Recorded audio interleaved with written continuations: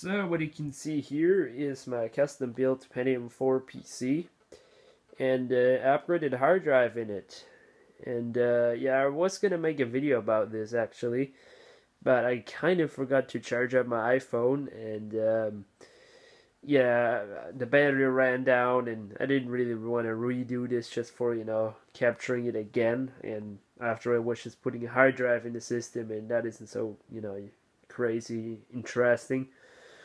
This here. I rearranged my setup a little bit. This power Mac doesn't belong here. It just is here at the moment, but it will be gone actually. Moved around the other side of the room. This is the machine with this stupid case. Probably never gonna change that case because it's not worth it. Unless I get a free one, of course, because I hate that case. It's such a piece of crap. Yeah, but here you can see maybe the hard drive, the new one. Yeah, you can see it at all. There you go. Here's the hard drive. It's just another IDE drive. It's nothing crazy. And if you want to, I can show you a pretty similar hard drive, which was the previous one. So, yeah, this is the old hard drive. It's yeah, not one of the best ones. It's a Maxter 80 gig, very a Diamond Plus 9, very loud hard drive. It's not so slow, but it was loud, and yeah, loud. It's not broken or anything. It hasn't got any problem. It's just loud and 5400 RPMs.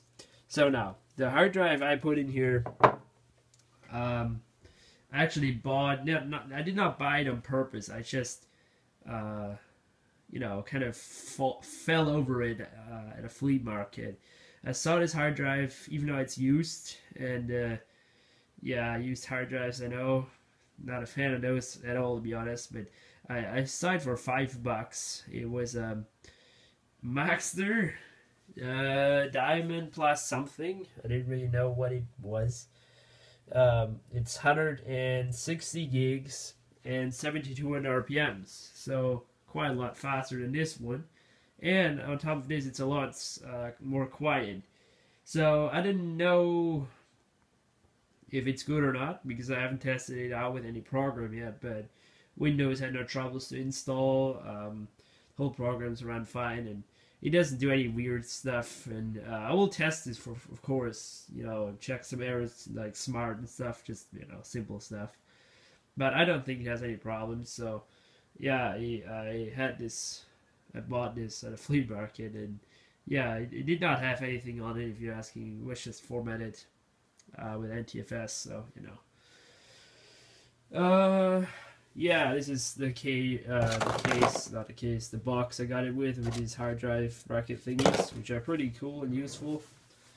So here's the old one, and yeah, I also installed Windows Embedded POS Array 29. I originally was gonna copy just this hard drive on the other one, to save me from installing all this stuff again.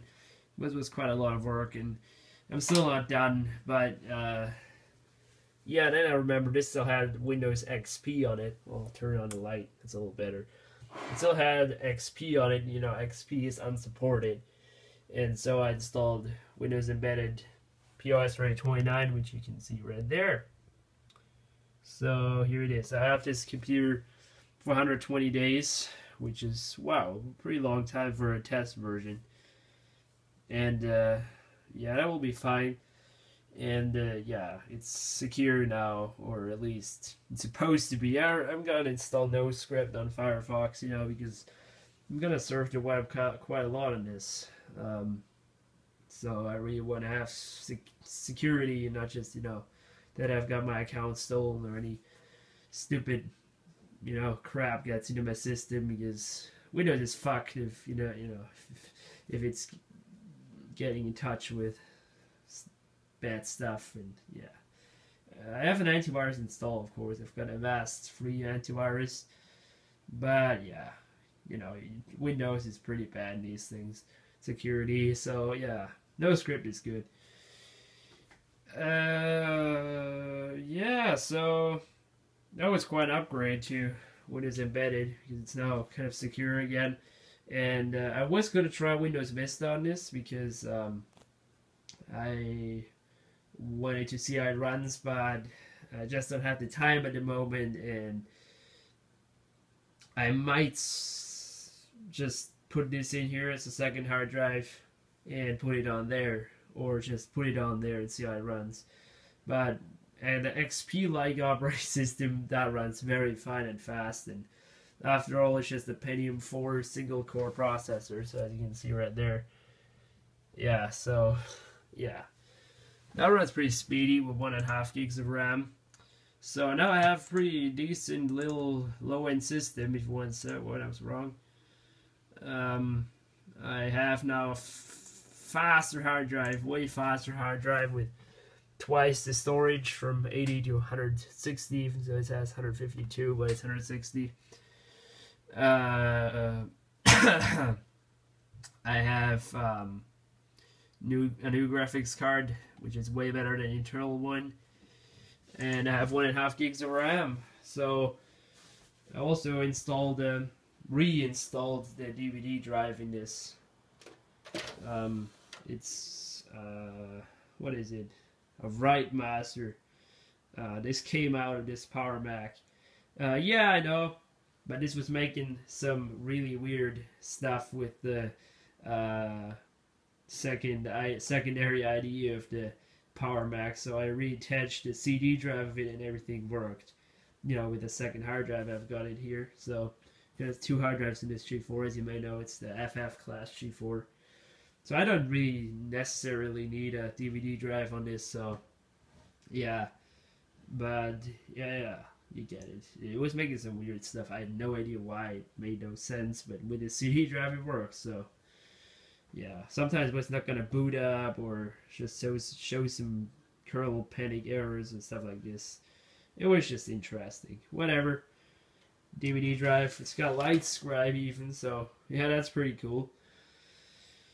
Yeah, we got a floppy drive here. I just put that in for fun because it's supposed to go in here, but since Apple doesn't offer floppy support on these, or if it's zip, I don't know what this is supposed to be here, but this definitely looks like a floppy for me. Anyway, because of this, it went in here because here it's working. I'm not going to show you that because floppies are dying as hell. So I've got here one to show you how it works. Right, you put it in here, and there you go. So there's no auto run or something like this, or auto play. So you go to my computer and you double click it. It's making some weird noises, and here you go. Here you see a MS-DOS startup disk. I used that to flash my BIOS from this computer. So this can finally boot from USB, which is pretty cool. So I didn't really see any differences other than that, but yeah, it's up to date now. So this is a pretty up-to-date system now. Well, you're not gonna call it like this, but I'm gonna call it like this because a couple of months ago it was pretty different. Had no new graphics card. Had like this internal with 64 megs and was having 512 megs of RAM, and this 80 gig hard drive has always been in here. It had a CD drive and a not working floppy drive, and yeah, I believe that was it. And yeah, I had an old loud CPU cooler. Now it hasn't, but this is my own construction, so here you go. That's what it looks like. Yeah, so definitely up to date compared to that what it had been, so yep. Hope you like, you guys, and we'll see you in the next video.